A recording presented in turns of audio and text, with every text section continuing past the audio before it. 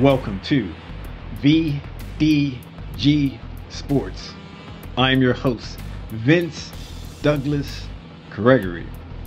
Look, I don't have a problem with an NBA player taking the max contract, taking all of the monies that he feels that he is worth and that he's owed, and that is his value.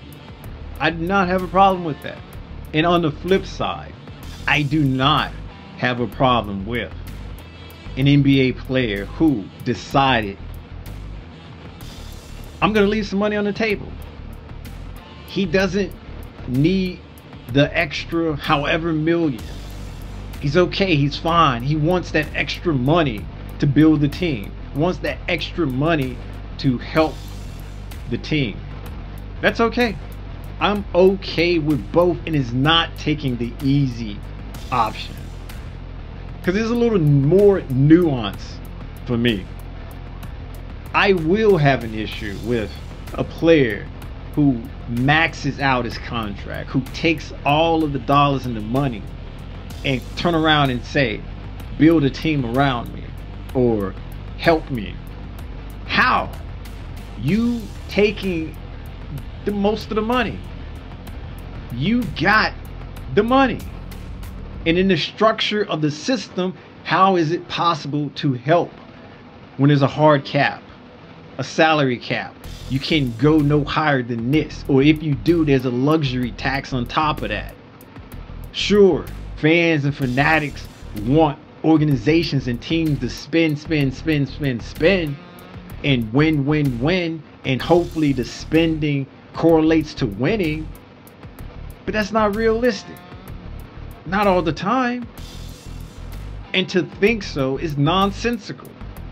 Also, a player who leaves money on the table and the team doesn't help, and the team doesn't utilize that money to bring in more, to help the player, to help the team, and they just pocket the money, take the money, and it goes back into the front office, the team, the organization in some way, but not necessarily helping the product on the court, then I would have an issue with that. And that is the nuance. If a player is going to make a sacrifice or not, then the other end of the deal has to come through. It has to be something to look at. It has to be judged. It has to be accounted for. You just can't, oh, it's the player's fault, he should have known better. Okay, sure, maybe, but what about holding the organization accountable?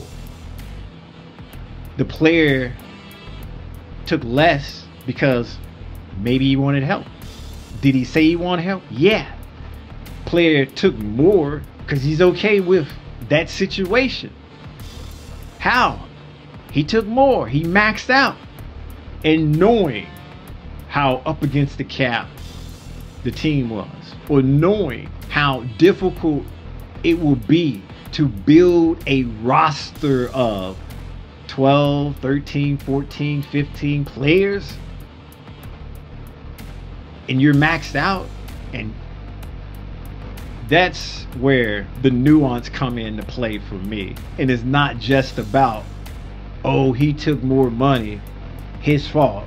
He took less money, his fault. It's a little bit more nuanced than that. The situations will vary, of course.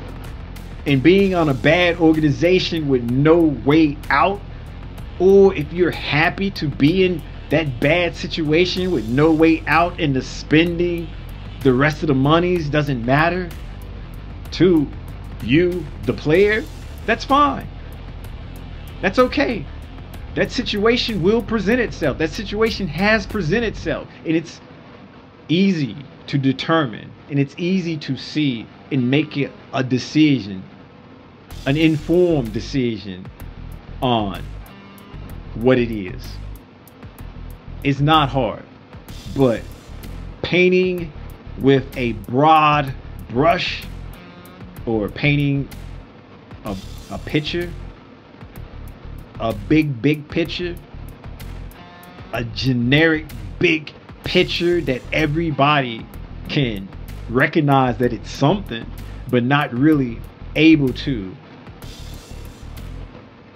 see the details, then okay, sure, fine.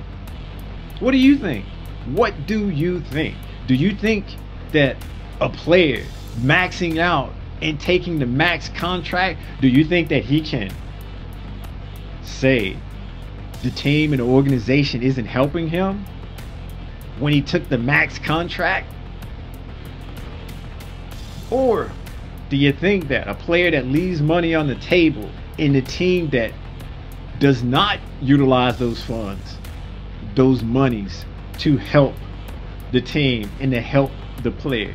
And of course, there's a combination of the two, and there's a combination within a combination. What will you do as a fan, as a player? You know what to do. You know what to do.